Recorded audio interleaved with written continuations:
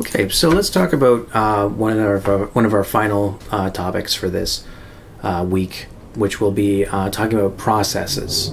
Okay, so processes are similar to applications, but well, actually, let me start by introducing you to another tool that you might like. This is not something that you can use on Matrix, from what I know, from what I gather. You have to install it separately. So if you've got maybe the Linux subsystem for Windows, or you're running Windows at home, or you're running on Mac, you can probably just install this quite easily. What it does, it basically gives you just a slightly nicer view to look at stuff, and I can use this to start exploring processes. What this is showing me is up here CPU usage, memory usage, uptime, load, all that kind of stuff.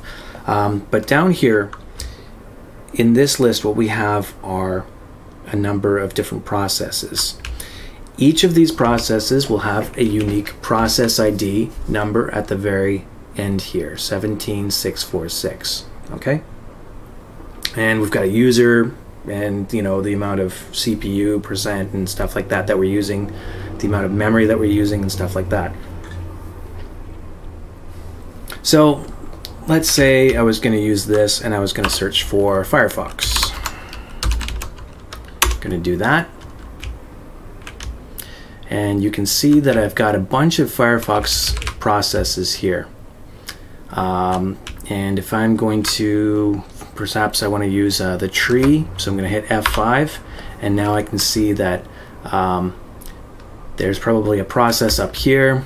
Oh, I've got a Thunderbird process that's running. But let's say I've got user lib Firefox, and this process created a whole bunch of other processes and a whole bunch of other processes, and it basically takes up a huge amount of memory and everything like that. Modern browsers will use tons of the memory and sort of like free it up as it's being used, but the idea being like we want to have like a nice user experience. So we just any unused RAM is just considered to be up for grabs and something that we can use. So it shouldn't be too concerning that we've got like a ton of Firefox memory being used. But as you can see, each of these, like I have 19709, 19710, 712, 27, 28, 29, 30, 31, 32, 33. Right, so we're creating a whole bunch of different processes. More sophisticated, more complex programs will have hundreds and hundreds of processes open, running in the background, basically. So that's all well and good. That is what processes look like. Okay, so after we talked a little bit about processes, let's go on to Matrix. And I'm going to show you another way of looking at processes and working with processes, and this one will be maybe not quite as colorful to work with, but just as good. So I'll just take a look. Let's see. HTOP, is it installed? No, it's not installed on Matrix, guys. Sorry. We don't have to be using HTOP. We can just use top. You get the same stuff here. It might be a little bit harder to work with. You might have to press question mark and, you know, read the commands to actually do this stuff. I don't know, whatever at home, I don't really want to have to read that. But you can see we've got the same stuff going on here. We've got a lot of things that are running as root, and we've got a bunch of other stuff running, which is kind of interesting, right? So instead of using top, let's use another program. Let's use PS. Okay, this will be fair game for quizzes and stuff, so please pay attention. Let's run PS. What do we get? Very, very little. I've got two processes. I've got bash and I've got PS itself. So it's reading itself, basically. And we see a process ID of 214888 and 215977. Okay.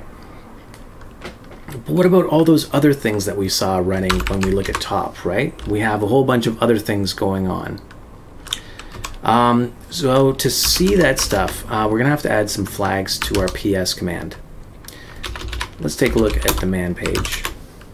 So PS is report a snapshot of the current processes. There's a bunch of different commands that we might use. Probably what we're going to be using is PSEF, okay? Aha. So now I'm beginning to see a whole bunch of other people's processes and things. I'm not just seeing this user's processes, I'm seeing everybody's processes. So you can see here I am right now. I've got the same two processes as I had before, right? Basically running my bash session and whatever else. But I'm also seeing for this user over here who's running a lot of tail-f cars, okay, that's whatever, all right. This guy is doing assignment number 2, very good. What else we got over here? This one's just doing a bash, doing an online script, you know, anyway, you get the basic idea, right? So with PS-EF, what I might do is combine this with a program called grep. Okay, we're going to talk more about grep if you haven't been introduced to it at all up until this point. Don't worry, we're going to talk more about it, obviously. But basically what it does is it's going to do a find for a certain pattern. So you can see the output that I get from this command is taking that whole list of processes, like hundreds and hundreds of processes running, and I'm going to search for the ones that only have the keyword SSHD. And I can see all the people who are online right now using SSH to log in. So basically what I can see is all the remote users on this certain session. Okay.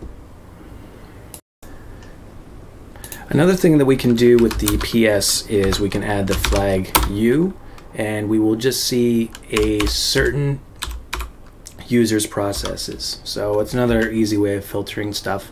I can take a look at this user and just see what's going on.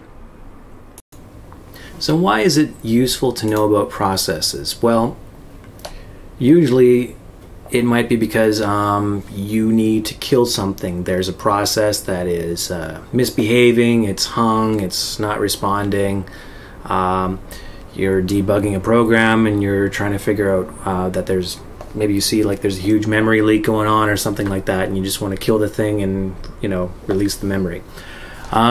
So in this case, we would probably want to be using something called kill. So just as an example, maybe what I'll do over here is I'll open up top. So I've got top open, top is running. It's running normally, everything is fine, but let's pretend that our top has somehow stopped responding. And what I might do is try to open up another shell window, and I might grep for top, and I'll see what's there. So some of the output that you get from your PS is going to be the process that you just run, which is grepping for top. So that's showing up as the last line here. Let me make it smaller maybe, so it's a bit easier to read. I've got something here called desktop portal. I'm not worried about that. This is the one that I'm seeing, right? This is Eric. That's the process of 24883, whatever, and the name top. If I run this again, you're going to see, yeah, it's still there, still running. So let's, like I said, we're assuming that maybe our top has stopped responding. It's not working. So one thing I might want to do is to kill it. So let me type in that process ID. You'll notice as soon as I ran that, I come over here and I'm back to the shell because my top has exited. It has quit. So that gives you an idea. Or let's say I don't have to use a process ID. I can just go ahead and type in the name of a program. If I want to do that, I'm going to use pkill instead of just kill. And I might do this. Same process, same idea as before, right? We're basically taking something and ending it. Let's use a different example. I'm going to use PSEF. Instead of looking for top, I'm going to look for Tilix. Now, what is Tilix? Tilix is my fancy terminal, my terminal program. I'm using this because I can create split screens and stuff like that. So I kind of enjoyed it. It's kind of useful. But let's say that my terminal is not working and I need to kill it. It's gone. I'll have to start it up all over again. So this is an example of using processes. It can be a bit dangerous. Now, some words about this. Let me take a look. Let me show you in HTOP, for example. So this is HTOP. Let me go in. Let me search for Tilix again, maybe.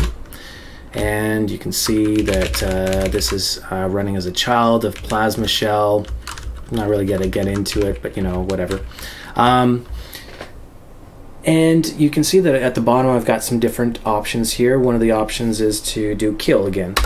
And when I'm doing this in HTOP, it gives me a bunch of different options.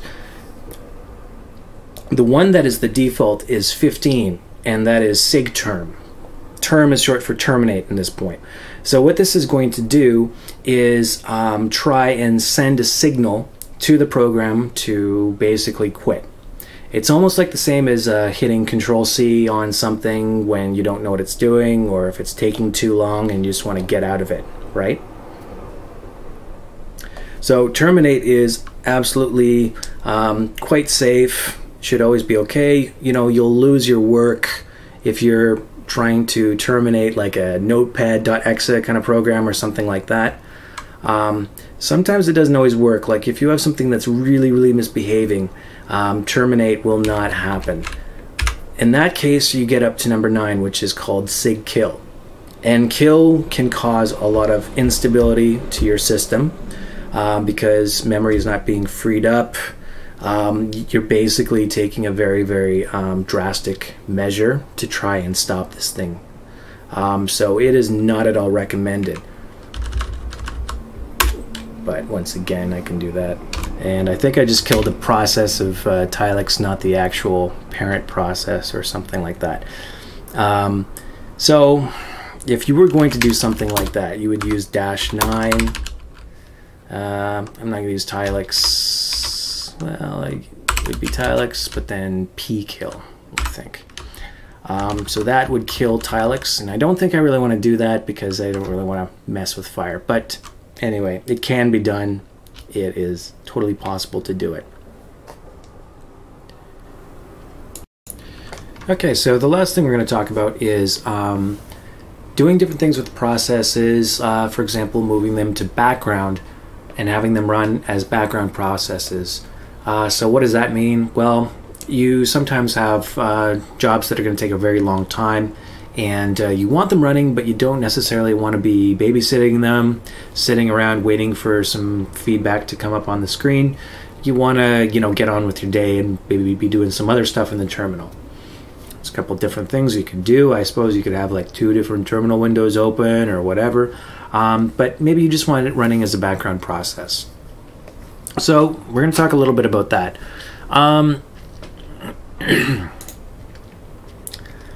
First of all, I'm going to show you this program, this command that I've typed in here. The only thing that you need to know about what this is doing is that it's going to take a really long time, and it's going to build a file called foo.log and another one called error.log, and these files are going to be quite big. That's basically it. If you want to know more about what this is actually doing, I encourage you to read up one of our future weeks and lectures will be about grep and using regular expressions and stuff like that. Go ahead, feel free to read up and see what the -r is doing. Okay. So I'm going to let this go, and this is running. It is running. We can see that because we can take a look at foo.log, and we can see this is 2.7 megs. Let's take a look at it again. We're jumping up to 11 megs. Okay. So we have a process that's running, but right now we can't do anything because we would have to wait for this to get done. If we don't want to do that, we can have this run in the background, which is totally fine. The way to do that is we're going to use Control Z, Control Z, or whatever you like. When I hit this, you're going to get a little bit of information back. It's giving this a number. The number is 1. It's saying that it's stopped. So right now, you can see we're stuck at 11 megs. This is not running. We would say basically when you're hitting Control Z, you are suspending a process. It means it's paused, nothing is happening. If I want to keep it going, I can use BG. And what that's going to do is basically have this running in the background. And take a look at this again. We should see that it starts growing again. Might take a little while. We'll see. Let's take a look at what error.log is doing.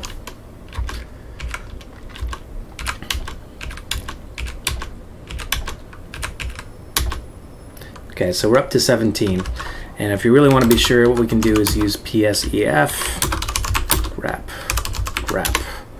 And you can see that it is actually running. Been running for about 20 seconds. And you know, now I can do other things and it doesn't matter. If you want to take a look at those background jobs, you can just hit jobs. You can see that there's 1 running. And we can actually bring that back up to the foreground if we want. We can use FG1. And now we're sitting there. Now we're watching it run again. It's not really doing anything, but that's okay. So we'll let that go. And we can even start running yet another one. Hit Control Z, BG. Now when I look at jobs, I can see that I've got 2 of them running. And they're probably spitting to the same place. So yeah, we're up to 76. 76, it's probably going to get bigger at some point. So yeah, that's basically that. And if you really want to watch foo.log, well, you can use tail-f, and we can just watch this start to grow as it goes. So that's jobs. It can be pretty useful for some things. The other thing that you can do if you ever want to just like have a process running in the background without worrying about hitting Control Z and all that stuff, the only thing that you have to do is whatever you've typed in, just add the ampersand to the end of that command. Okay? So for example, we can take a look at what's going to happen with ping. Most likely what this is going to do is keep spitting stuff into our terminal because it's supposed to redirect, but maybe I can actually just turn that off. I'll throw that into ping.txt maybe. So now I've got a ping.txt thing running, and we can take a look at that if we really need to.